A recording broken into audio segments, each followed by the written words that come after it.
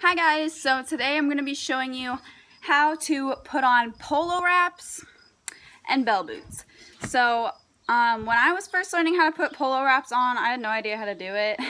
And I keep my horses at my house, so I don't really have any other horse people to ask how to do it. So yeah, I'm just going to be showing you guys how to wrap them and wrap them back up when you're done. In case you are a beginner or you haven't done this before, it's really not that complicated. Just take some practice. So let's get started.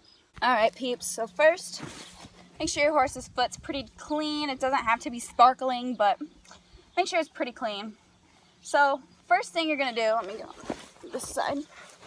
You're going to start in the middle of the shin, so about right here, or the cannon bone. Some people start at the top, but I like to start here. And you want to make sure that your polo rolls out instead of going in this way. So I start in the middle, and I'm just gonna lightly roll against her shin like this. And you can go up first or down. I'm probably gonna go down. But one important thing to remember when you're doing your polo wraps is when you pull tight against the shin, only the shin. I'll pull tight again here, or the bony part of the leg. You don't wanna pull tight back here and pull it tight into this tendon, because a horse has a big tendon that runs through the back of their leg here. And if you pull that in, you're gonna bow this tendon, which can cause a lot of problems later. So you wanna pull it tight against the hard bony part of their leg and then loosen it back here. Pull it tight again. And when you get down to their ankle, you can go around their ankle and come back up like this. And you notice all my spacings are pretty close, about an inch apart. Then you go back up, pull only against the bony part of the leg, just like that. Once you get about to the knee, you can go back down, and you should end about where you started, so right in the middle. And then you pull your strap tight. And that's how I do polo wraps. That's how I was taught how to do them.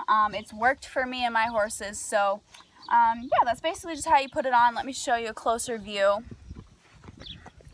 So you can see this is what it looks like down here at the pastern.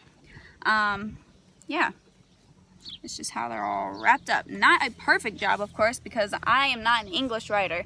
But yeah, that's basically how you put the wrap on. I'll show you how to put on the bell boots.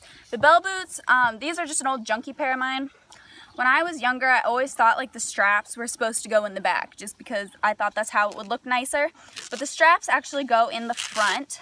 So these are just an old basic pair that you just wrap around your horse's ankle like this and tighten the straps like so. And then just protects your horse's ankles and make sure they don't clip themselves. So that's basically how you put on the foot gear. Now when you take these off, just throw that aside.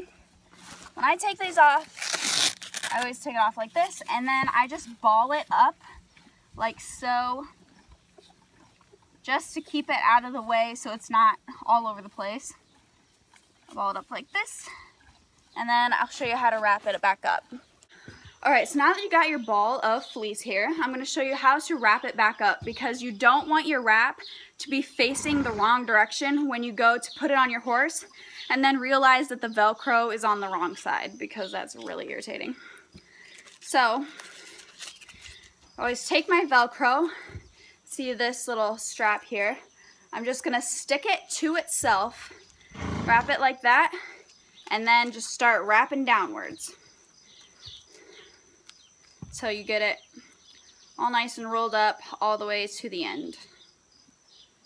Just like this.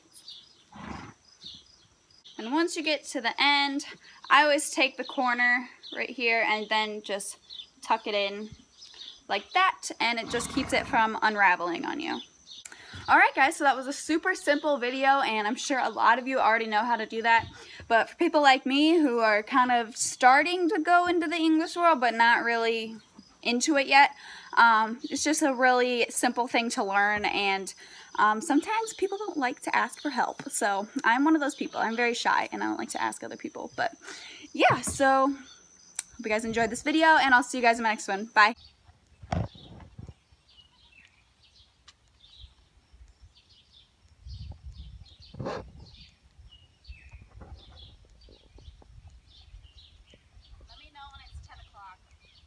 Okay.